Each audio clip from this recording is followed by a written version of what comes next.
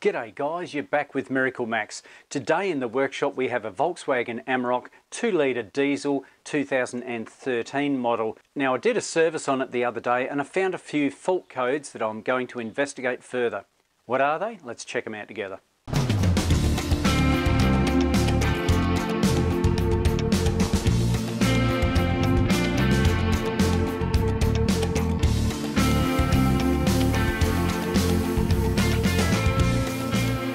Now last week when the customer brought their vehicle in, I hooked up the scan tool and it came up with these three codes.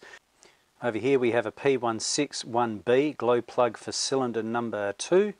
The second one there is a P261A, coolant pump, EGR coolant pump, secondary auxiliary pump that is.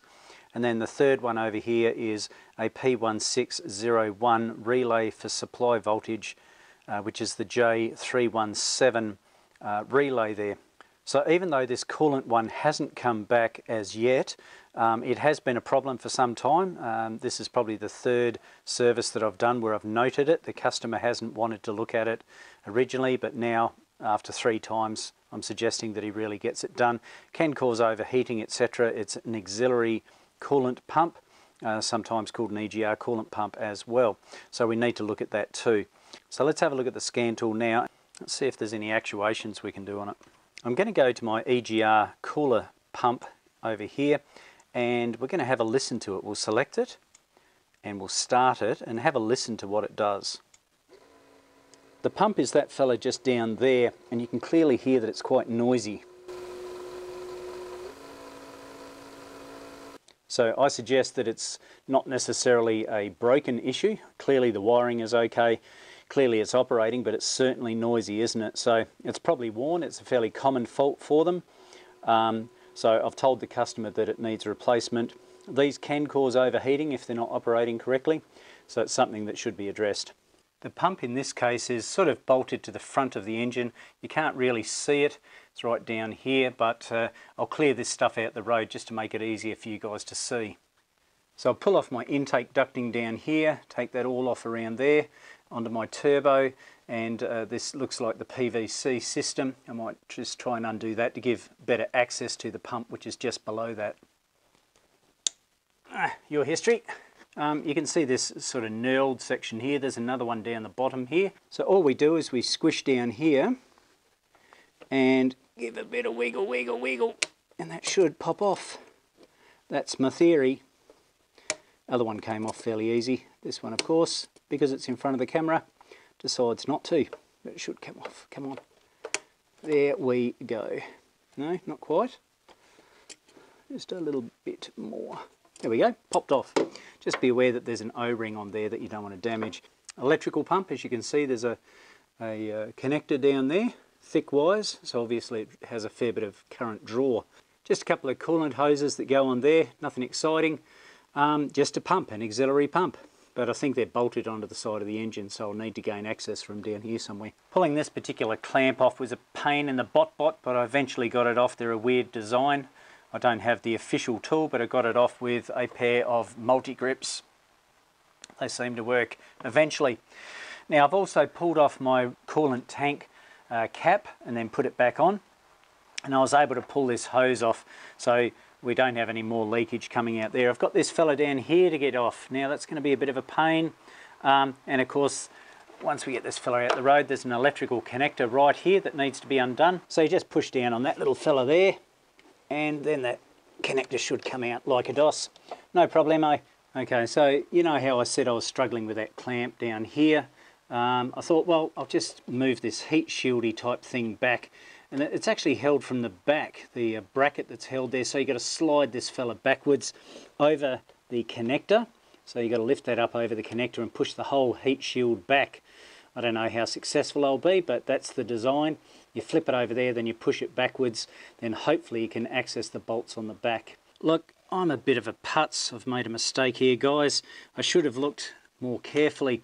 I assumed incorrectly that there would be a couple of bolts going onto the engine this way. Didn't even think to look this way. If I grab a mirror and have a look down there, I might be able to show you. See that big bolt? There you go, see that big bolt? Looks like there's only a single bolt holding it in place. So yay, stupid me, But looks like that whole bracket should come off now and I can do it on the bench. It is so much easier when you have a decent look, you clown. Don't make the same mistake I did.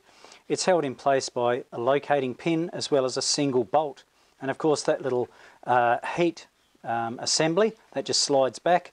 You fit your new one, job's done, bolted in place. If you're interested, this is a Torx bit and it is a size 12 Torx bit. Fits in there, comes out in 5 seconds, as long as you have a look. Like I said, I didn't realise that it came from the front. I assumed that it came from the side. Couldn't see anything. What a clown. So don't make the same mistake I did, guys. So now I can assemble this while it's out and then plonk it back into place. If you're curious, there's the new pump. I'm using a Goss pump. Not a sponsor, of course. There's the Goss pump and there is our part number. It's an AP100 in this particular case. Volkswagen did have trouble with these particular pumps ending in A, and then they upgraded them, I believe, to a figure that came on the end with an F. I don't know what they've done with the aftermarket, but hopefully that's better than the original. Another thing I'm going to do is get rid of these stupid clamps. What a pain in the butt. I'm sure if you had the special tool it wouldn't be too hard, but I'm going to replace it with a normal worm drive style. I've got some of those in stock. Going to be a lot easier to put back on in the end. Another thing too, it's not a bad idea to keep these little caps that were covering the ports. These are good for all sorts of things. I've got a whole collection of them, so keep any of these caps that you find from different products or different components that you fit to vehicles. So I've now changed over those rubber bushes, doovies, whatever you want to call them, just to show you what I've found with the old one. That's this bloke here. I've fitted the new one with its heat shielding and bracket and all that sort of stuff. Honestly, it didn't take long. I'm such a clown for not looking to see from this end where there was just a single bolt that holds it in place. Not a big job. Once you get the hose clamps off and that connector, of course, not really hard. But I'll pick this up and have a listen. Okay.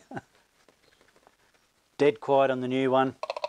Obviously the pump itself, the vane, I assume it's a vane style pump, something along those lines. I might even pull it apart later on to have a look, but you can clearly hear that it's fallen apart inside or worn out, and of course that's going to put extra strain on the motor, more current draw on the motor, and therefore the ECU will pick up that fault. But yeah, she's pretty noisy, hey? So like I said, I might flip this off later on and just have a little bo peep, see what it's like inside. At the front of the motor, as I said before, there is your bolt hole, and there's the locating hole there. So not that hard to do, just with your T12 Torx bit that goes in the front, tighten him up, job's done. So I've pressure tested my cooling system and it's holding nicely, there's no drop. I've added a bit of distilled water, and let's have a look and see if there's any leaks. So there's no leak at the top hose there, and if we sneak down the bottom there's no leak from that bottom hose either. I wonder what it sounds like now if we activate it with the G-scan. Right, let's wait and have a listen. I've got to activate it with the G-scan, so let's wait and listen. Well, even though it's got a bit of noise attached to it, of course it's an electric motor, it certainly doesn't have that rattling noise that the other one had. So yeah, I'm happy with that. That sounds good. Man, that took a while to get apart. I had to grind all the plastic off the side. Obviously that's part of this housing here, I guess. But this is our pump assembly, our impeller, and as I showed you, check it out, the amount of wear in there. It's just flopping around like an old sock, eh? That was the noise that it was making. So it was a good call. And of course the main problem was the impeller. Check this out. Like a lot of wear in there, isn't there? So that was the main fault, the impeller, not necessarily the motor. The motor seemed to be activating okay, but this noise was coming from this impeller, this worn impeller. So it was a good call. All I've got to do is road test it now. So road test completed, no overheating issues. I've double checked my coolant level and that's okay. And I'm happy that the customer can come and pick it up now.